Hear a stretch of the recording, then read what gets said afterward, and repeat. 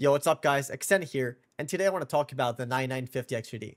So, I got this CPU coming from a 9800 XGD, and I already knew some stuff about this CPU that like, I have to enable chipset drivers, I have to enable game bar in Windows, I have to reinstall Windows as well, and have the balanced power plant selected as well. But like, all this stuff at the end of the day made no sense to me, and I ended up with less FPS than my 9800 XGD. Even though this CPU should technically be faster. And let me show you why. Okay, so I made this quick paint. Credit to Dirtbauer for like these pics. But essentially, as you already know, the 9950 XGD we got 16 cores. And in the 9800 XGD we got 8 cores. But only 8 cores here, so CCD 0 got the extra cache, which is the XGD, which makes games run faster, okay? So, basically, you do not want to use both CCDs while gaming. That's just bad, okay? Still, the 9950 XGD should still be faster, and that is because the Fmax, and this is with PBO, okay? So, the max frequency the CPU can hit is way higher. Okay? I mean, not that much, but like, it's higher, so technically, it should just be faster. And we got, what? 300 megahertz more, technically. I mean, that's theoretically as well, with cooling. But on paper, this CPU should still be, like, better. So, today I want to show you how it really is. So, we're going to test 4 different methods of actually using the CPU. So, our first method is just going to be Windows default. So, this is what the average Joe, you know, he bought a 5090, a 9950 XGD, and he's probably an NPC, okay? And, like, he just won a game. He just plugged everything in, built the PC, you know, he installed the graphics card driver, but that's about it. Alright, so let me just tell you my system specs real quick. So, as you already know, 9950 XGD, I got a 4090. These are the RAM settings, so it's 6400 megahertz, 121. FCLK 2133. It's CL30, and basically all the timings are tuned, okay? And on the GPU, I just have this small overclock, which should just work. Also, on the CPU, I got PBO enabled, and I just got curve optimizer, so minus 25 on CCD 0, which is the cache CCD, and minus 10 on CCD 1. The cooler the CPU has is the Arctic Liquid Freezer 3 420, so it's the best AIO you can probably get. Okay, now, the second method is just going to be the chipset driver method, which is what most people on the internet will tell you to do, you know? And they probably didn't test it. So, you want to go to your power options and select balance, and you want to go to settings and enable the game mode, okay? Also, you want to go to Google, you want to type AMD chipset driver, okay? Just go here, chipsets, AM5, X87E, because that's what I got. It doesn't matter anyways now. And you just install this. Alright, now here, as you can see in the chipset driver, there's AMD 3D Cache Performance Optimizer driver. So this is what we actually want. So you hit install. It's going to take like a minute, and then it'll tell us to restart. And there's also something in the BIOS we gotta set. So I'll show you in a sec. Okay, as you can see, it finished, and we just need to restart. So let's do that. Okay, now the last thing you want to do in BIOS for this method is just go into AMD CPS. You want to go to SMU, and you want to set CPPC. This is pretty much core prioritization to driver, since we downloaded the driver.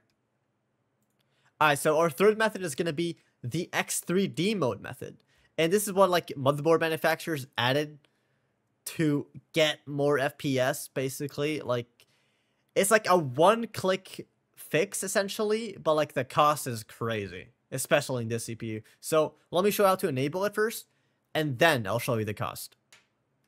Alright, now that we're in BIOS, just go to OC Tweaker. As you can see, in ASRock it's called gaming mode, and Gigabyte it's called X3D mode. I don't know what it is called on MSI and Asus, but like I'll try to find screenshots for you guys. But essentially, this is what it says.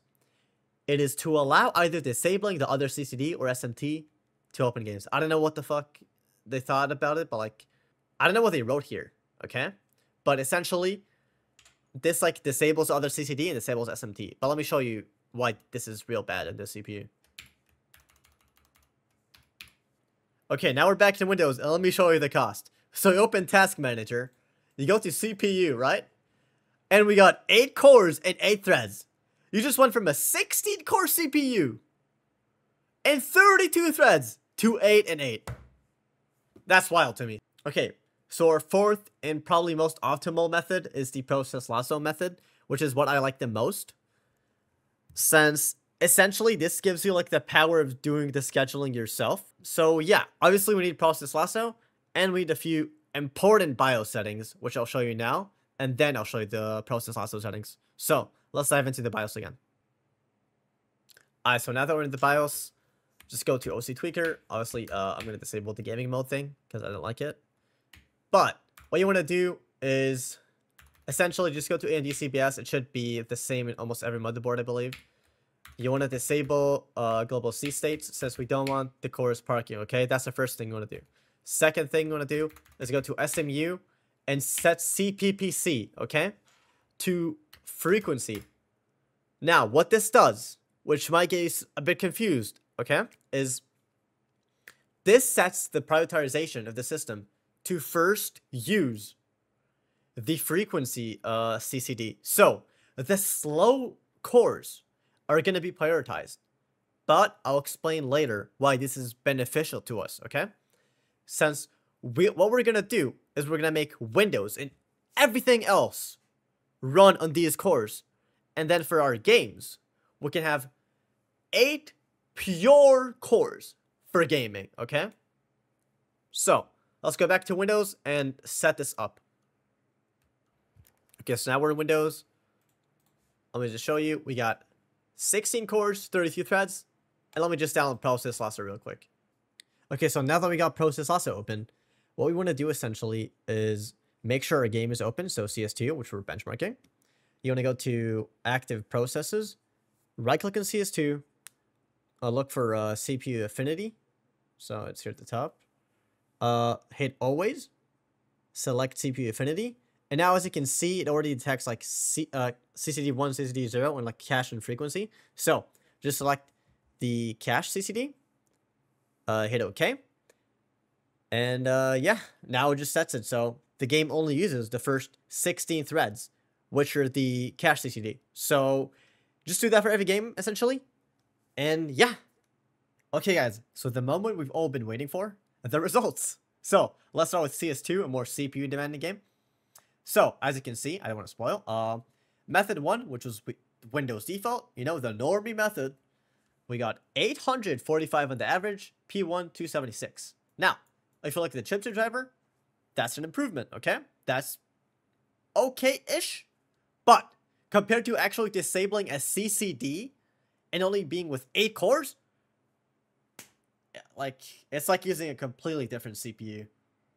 Like, yeah. Okay, but now let's compare this to like the manual method, which was with Process Lasso.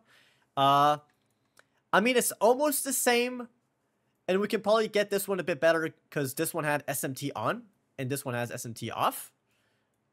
So I would say they're pretty much the same, but with method number 4, you still have 16 active cores and 32 threads, and with X3D mode, you only have 8 cores and 8 threads, so you're killing your CPU for nothing.